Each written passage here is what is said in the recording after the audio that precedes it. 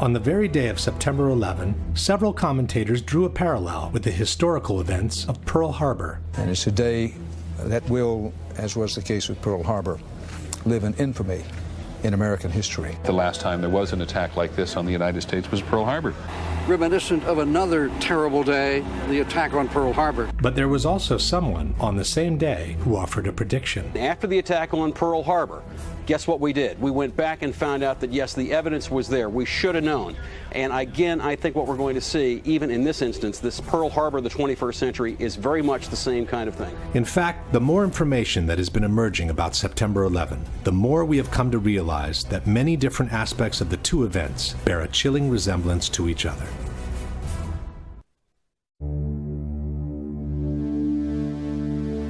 While both events were needed by the U.S. to go to war, in both cases, the ultimate goal was not the one initially stated. Roosevelt knew a surprise Japanese attack would enrage the public and jumpstart the American war machine. In this way, FDR would get backdoor entry into what he really wanted: war with Hitler. According to their own documents, before 9/11, the neocons knew that a surprise attack, like a new Pearl Harbor, would enrage the public and jumpstart the war machine against Afghanistan. In this way, they would get a backdoor entry into what they really wanted: the war with Saddam Hussein. In the very beginning, there was a conviction that Saddam Hussein was a bad person and that he needed to go. He says that going after Saddam Hussein was topic A 10 days after the inauguration, 8 months before September 11th. Before and during the war, the propaganda machine made a relentless effort to create a direct connection between Hitler and Japan. One poll taken immediately after Pearl Harbor showed that more than 60% of Americans believed that Germany was behind the attack. The Bush-Cheney propaganda machine made an even harder effort to create a direct association between Iraq and Osama bin Laden. By the end of 2003, nearly 70% of Americans believed that Saddam was implicated in the September 11 attacks. Top levels of the Roosevelt administration knew in advance that Pearl Harbor was going to be attacked. General Marshall and Admiral Stark, and indeed FDR, indeed knew that Pearl Harbor was being painted for a bombing run by the Japanese. Secretary of State Cordell Hull even knew the exact day of the attack, a week before it took place. Cordell Hull was Secretary of State, and he called me on Saturday morning and he started to relate that Pearl Harbor would be attacked on December the 7th. Before September 11, many in the intelligence community knew the attacks were on their way. There was so much discussion about this attack. Everybody was talking about it. George Tenet had some meetings. Other analysts had meetings at the White House. Vital information on the Japanese attack was kept from those who could have used it to defend the Hawaiian port and to minimize the number of American casualties. Two men could use that information immediately: Admiral Husband Kimmel and Lieutenant General Walter Short, the commanders at Pearl Harbor. But they never get it. According to Hill, that was no mistake. If FDR and his administration deliberately withheld the vital intelligence from Pearl Harbor, and all the evidence indicates that they did, then it was certainly a deliberate conspiracy to set Pearl Harbor up for a total defeat. Before September 11, important information was kept from counterterrorism czar Richard Clark, who could have organized a defense and even have prevented the attacks altogether. You have to intentionally stop it. You have to intervene and say, no, I don't want that report to go. We therefore conclude that there was a high-level decision in the CIA ordering people not to share that information. In both cases, the pre-knowledge by the U.S. government on the upcoming attacks was denounced in front of Congress. In September 1944, Republican Representative Forrest Harness of Indiana made the first congressional charge about a Pearl Harbor conspiracy. He said that 3 days before Pearl Harbor, the Australian government had warned Washington that a Japanese aircraft carrier was headed towards Hawaii. But, he said, that information was withheld from Kimmel and Short. After September 11, Republican Congressman Curt Weldon denounced the pre-knowledge of information on the upcoming attacks, which was intentionally withheld from the intelligence community. This is an attempt to prevent the American people from knowing the facts about how we could have prevented 9/11, and people are covering it up today. When honest officials stumbled on important information on the Japanese attack, they went straight to their superiors, only to see that information ignored, diverted, or suppressed altogether. The Chief of Naval Intelligence in Washington, Captain Alan Kirk, recognized the message as plans for a bombing raid, but his persistent attempts to warn Kimmel ended when he was assigned to other duties. At Pearl Harbor, the Admiral had no way of knowing that Kirk had been repeatedly refused permission to warn him. In August 2001, FBI agent Colleen Rowley discovered information that could have led to uncover the September 11 plot. But her memos never got past her superiors, while she was prevented from pursuing the investigation any further. Finally, it turns out they were not read by the lawyer in the FBI who had the duty to send those over to the Department of Justice. Hours before the Japanese strike, Roosevelt's Chief of Staff, George Marshall, became suddenly unavailable, delaying the process of communication within the chain of command. General George Marshall, the man who should have acted, was nowhere to be found. Colonel Rufus Bratton was responsible for keeping Marshall supplied with such vital information. For Bratton, Marshall's sudden unavailability at a time when America was on the brink of war could not have been accidental. In the crucial hours of September 11, Defense Secretary Rumsfeld and other top military became suddenly unavailable, hampering the decisional process within the chain of command. For 30 minutes, we couldn't find him. Withholding information, however, may not have been sufficient to guarantee the success of the Japanese attack. The military capacity of the Hawaiian port was also kept below its requirements. General Short, faced with the need to send out long-range patrols, had only a handful of suitable aircraft. His demands for more were not seen as a priority. On September 11, only 4 jets remained on alert to defend the entire sector of the country most likely to suffer an attack. I've determined, of course, that with only 4 aircraft, we cannot defend the whole northeastern United States.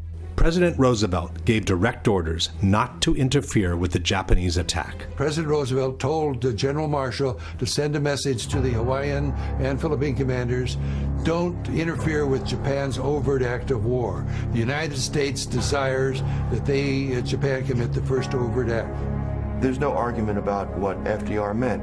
He meant that the U.S. naval plan to defend Pearl Harbor should not and cannot be executed. On September 11, Vice President Cheney gave a direct order regarding the plane headed towards Washington, which in fact resulted in the plane reaching its target without being shot down. The young man said, Vice President, the plane's 10 miles out. Do the orders still stand? And the Vice President sort of whipped his head around and said, of course they do. It was thanks to the indignation for the 3,000 sailors killed at Pearl Harbor that President Roosevelt could finally enter a war the U.S. had been preparing for months in advance. With confidence in our armed forces, with the unbounding determination of our people, we will gain the inevitable triumph, so help us God. It was thanks to the indignation for the 3,000 victims of September 11 that President Bush could launch a war that had already been prepared in the smallest detail. CNN and Time magazine have reported that on September 10, 2001, a military plan to attack Afghanistan had been placed on George Bush's desk to be signed by the president upon his return from Florida. May God grant us wisdom, and may He watch over the United States of America.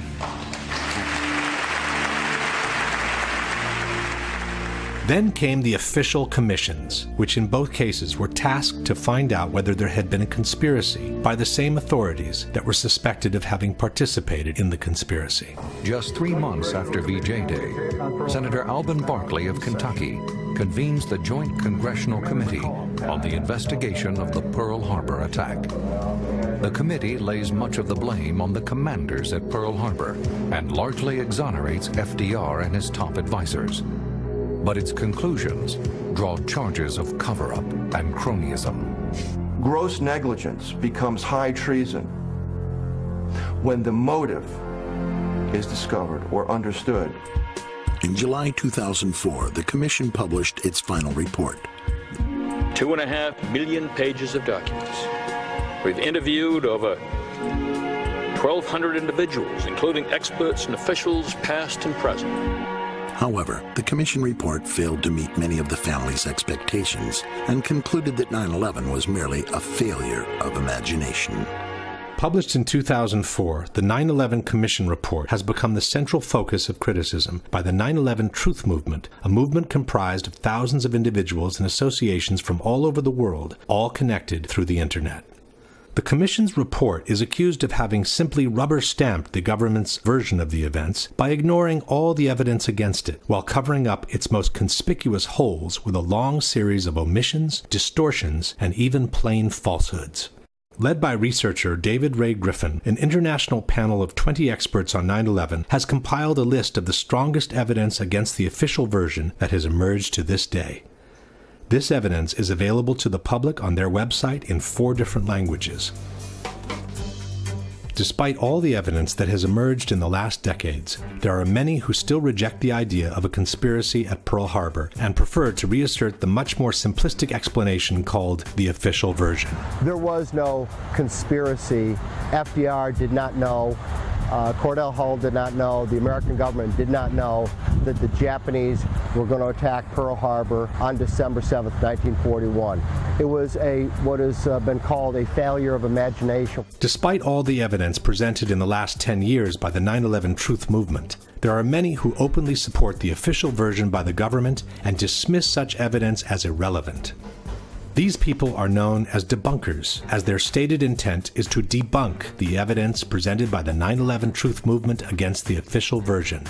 The most authoritative debunker in Italy is Paolo Attivissimo, a member of an organization called CICAP, which has openly declared war on the so-called conspiracy theorists. Attivissimo has held numerous conferences on 9/11 in which he has covered all the most important aspects of the debate. The most prominent champion for the official version in France is Jérôme Quirant, who also wrote a book called September 11 and the Conspiracy Theories. Quirant also participated in numerous conferences and television debates on 9/11 in his own country. But the flagship for the debunkers worldwide is certainly the American magazine Popular Mechanics. In 2006, they published a book called Debunking 9/11 Myths, in which the authors purport to have refuted all the major claims against the official version by the 9/11 Truth Movement. Jim Miggs is the editor of Popular Mechanics magazine. In 2005, he and a staff of reporters decided to take on the factual and scientific claims made by members of the 9/11 conspiracy movement. The results were first published in a magazine article, then more fully developed in a book titled Debunking 9/11 Myths: Why Conspiracy Theories Can't Stand Up to the Facts. I think what Popular Mechanics did with the 9/11 conspiracy theory was just about one of the best things ever done in the history of skepticism. That is exactly how it should be done. Here's the claim, here's the answer. Here's the claim, here's the answer. By the end, they got nothing to stand on. Boom, end of story. But is it really so?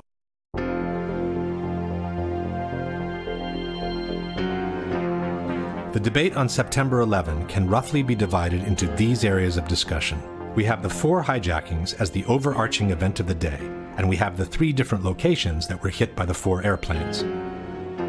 One of them hit the Pentagon, another crashed in Shanksville, Pennsylvania, the other 2 hit the Twin Towers in New York.